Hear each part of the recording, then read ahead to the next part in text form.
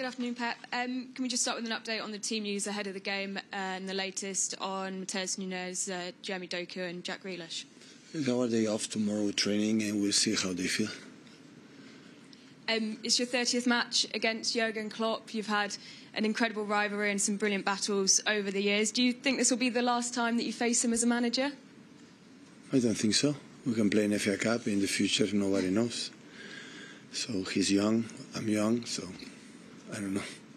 Over those 30 games, is there anything in particular that you've learnt from him and the way he sets up his teams? Yeah, always was a pleasure, and it will be tomorrow too. So battle and try to win the game. Pep, you've said before that I think you said you learned from Jurgen, or he's driven you on. What is it about him that has driven you? The way they play, the teams play. When he doesn't play, I don't play, but the way they teams make them play football, always you learn. And I don't know if you're aware, Trent Alexander-Arnold has said that, in his opinion, winning trophies means more to Liverpool than it does to Manchester City. I don't know what you feel about that, but there's also an implication that it doesn't matter to City, it doesn't mean as much because you spend lots of money. I'm just wondering what your observations about that whole situation is. I wish him a speedy recovery and come back to the pitch as soon as possible. Sorry, just a minute.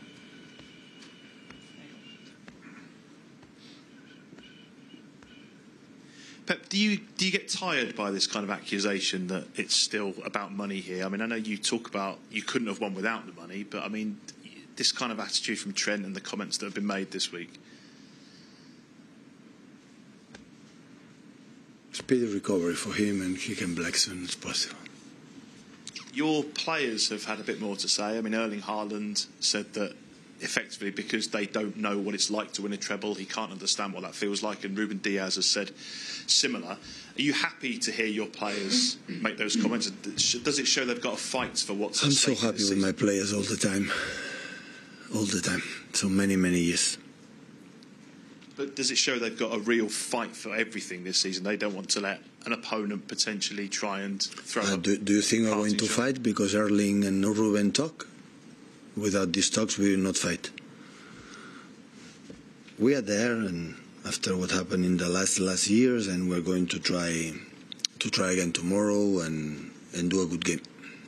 And just finally, in midweek, you were obviously focused on FC Copenhagen, and I just wondered when you get home that night, are you still thinking about the adrenaline and the achievement of getting into the Champions League quarterfinals, or before you go to bed, is that when your focus switches to we Liverpool? play 2 days after, maybe, but knowing that we have 3 days until Sunday, so have more time. No, I enjoy completely the qualification for the Champions League, and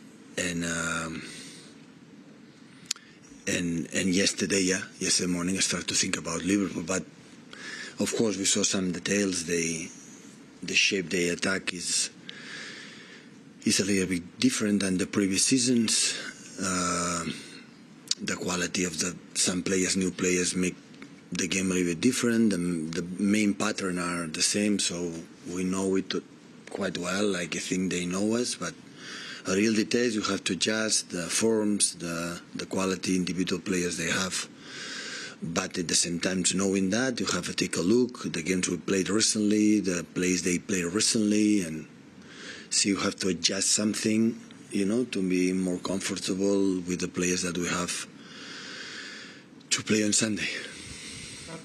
Hi, Pep. What makes Anfield such a hard place to play at? Especially the quality of the team. You don't think the crowd factor is different? Yeah, of course, but especially the quality of the team. And do you expect an extra layer of atmosphere because of the whole thing of Klopp leaving the end of the season? I don't know. We'll see it on Sunday. I think it will be nice because all had been, and accept the challenge. Pep, you've had some great battles with Jurgen down the years, especially here in England. Is the part of you that'll miss him when he goes? Or are you glad to see him leaving? I respect completely his decision, completely. So I spoke with him, and I had the feeling that he would be back sooner or later. So he's a man. He loves football. His passion is there, and his team's always.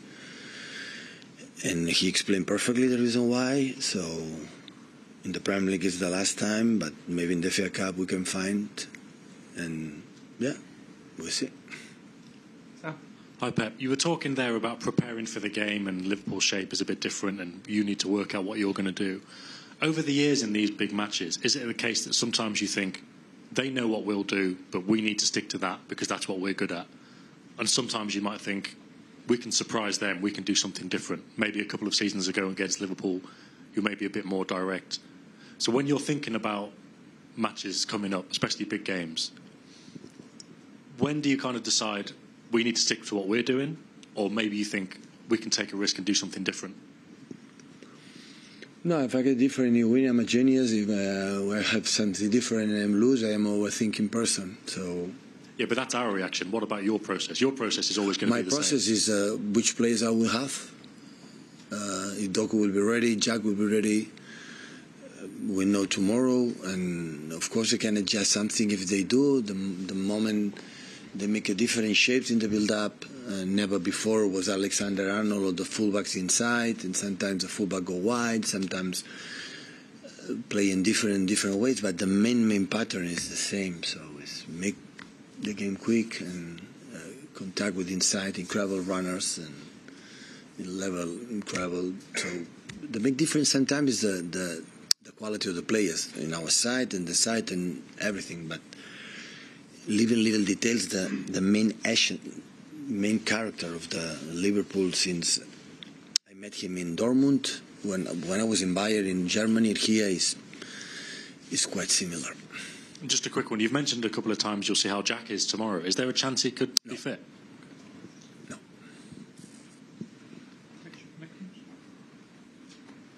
Tomorrow, no. Sunday, maybe. It's a joke.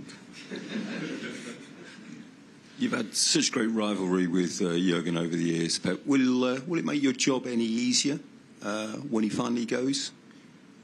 When, next season? Yeah, next season. Seasons to come, will your job become easier because they've been such a force? I would like to know, but I don't think so. Liverpool always have been Liverpool, and I don't know the decision we're going to make. But there are other contenders are there. So Arsenal is already there. Last season was the biggest rival, not Liverpool. And look how is they playing. So Liverpool needs more than 90 minutes to win the games. We need sometimes more than 90 minutes to win the games. Arsenal need 25 minutes to win the games. So that's why it's there. And I guess the other teams reinforce. Tottenham will make a step forward, and United and Newcastle maybe will be back, having maybe one game a week. Yeah, we'll see. But next season is next season, so I don't have ability to think about it, what is going to happen next.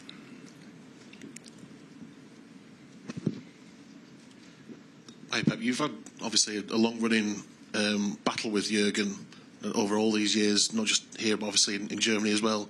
I was wondering, over that time, have you had any chance to spend any time away from the pitch with him? No. Sometimes in the corridor before the press conference, and when we were honored to get the Honor Hall of Fame with the Jurgen years ago, we spent time with the families, but in terms of lunch, dinners, or never happened. We have to decide who pays. That's why we didn't do it. When it's all over in many years to come, would you like to sort of sit down with him and I think it's going to happen sooner or later, yeah. I would love it, but we'll see. I know you don't want to address the Alexander-Arnold comments yourself, but from a manager's perspective, how encouraging was it for you, the way that Diaz and Haaland spoke yesterday, and they sort of wanted to defend their team and their club? They defend the club, not responding this guy, what they have done many years on the pitch. every single 3 days. That is the best way. So if we have done it, I could answer him, but why? So, honestly. So it's what it is. We're incredible, proud to what we've done, and the way is not needs that to prove me my players what really feels, what really are. Unite to try to do it.